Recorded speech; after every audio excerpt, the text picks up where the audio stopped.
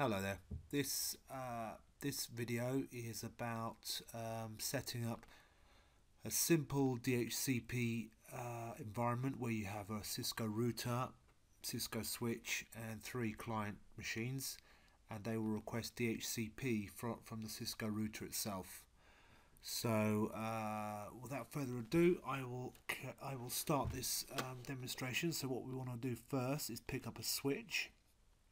I'll choose a 2960, and then I will pick a router, 2811. Let's put that there, and then I'll choose 3 end devices. So we'll just pick three laptops. So 1, 2, and the third on there. Okay, so then I'm going to connect the devices together. So fast Ethernet 0 from the router to the switch. It doesn't really matter what interfaces you use, but just for reference, we know that fast Ethernet 00 is the one where we have to do the work. Right, so we connect the switch to the laptops like so. Fast Ethernet 0, and the last one, fast Ethernet 0. Okay, as you can see, the interfaces have come up on the laptops already. The switch is still negotiating, so that's down, and these 2 points here are down because obviously this is a brand new setup config on the router, and the interface will be administratively shut down. So let's just quickly check this. Desktop and IP config. We'll change it to DHCP. And you'll notice that there's nothing going on there, obviously, because there's nothing set up.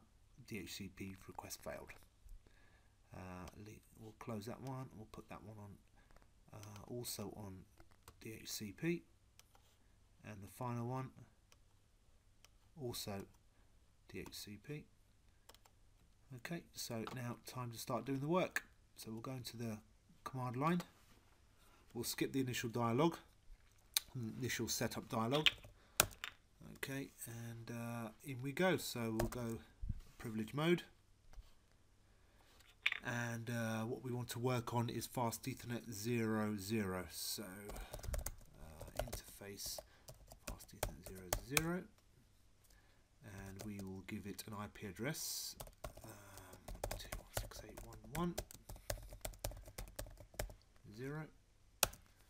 Okay, and we will enable the interface. As I said before, it's administratively shut down, so I will issue a no shut down, and that, as you see, that's come straight up, and you can see that by the green interface light there. The switch is negotiating now, so it could take up to 50 seconds due to the calculations it's doing on the switch, but that's on a later video that I will explain in more detail about that. So now we'll do the DHCP config. So we'll come out of interface config here, and what we do is IP DHCP pool, and then we give it a name, IP pool 1, and we give it a network address 192.168.1.1, and a class C network mask, subnet mask. Notice it's the same range as the interface that we apply to fast Ethernet 00. That's important, otherwise it won't work. So we'll do that. We need to assign, now we're assigning parameters that the DHCP server will give out. Is pretty much like the scope on a Windows server. So default router would be, in this case, the fast Ethernet interface on the router, so 1.1, and we'll also supply the bare essential credentials or information. DNS server, in this case, we'll just for the demonstration, we'll give it the Google DNS server. Okay, the only thing that we must do, well, the only remaining item is to exclude certain addresses.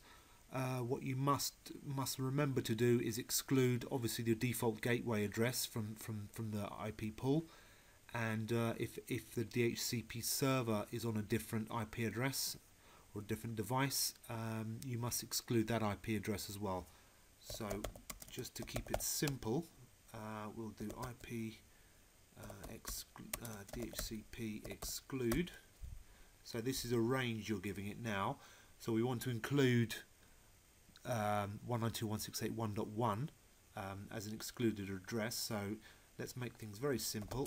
Let's do 1.1 up to, let's exclude the first 10 IPs, 1.10.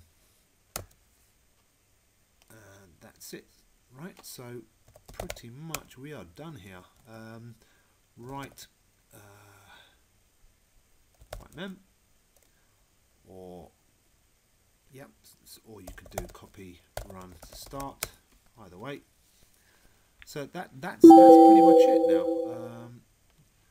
Now what we can do now is head over, close the CLI, we'll head over to one of the laptops that we've configured, and in fact if you hover over, you will see there that the IP address it's been issued is 192.168.1.4. So I think what's happened there, we need to do an IP config reset because it picked up an IP address before we managed to complete the exclusion addresses. So we'll go in here, command line, we'll do IP config renew. Let's wait for that to happen, and there you go. Bam, straight away. It's got the first available IP address after the excluded range, which was .11. Let's see the other ones quickly. IP configuration .2, so the same thing happened there. Again, IP config /renew .12, perfect. And I'll do IP config /renew .13, and there you have it. Obviously ping the gateway, perfect, and there we have it. Very simple DHCP set up on a Cisco 2800 router, and that's it. The next video would move on to VLANs, so please stay tuned and check back soon. Thanks again for watching. Bye bye.